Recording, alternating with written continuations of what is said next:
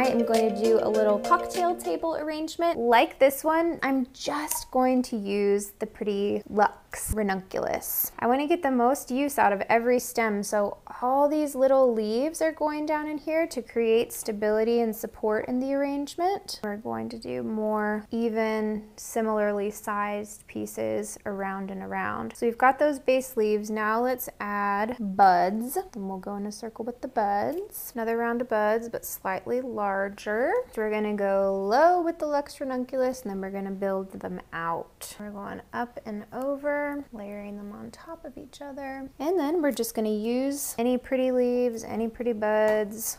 We are just gonna use all of it. All right, and we are done.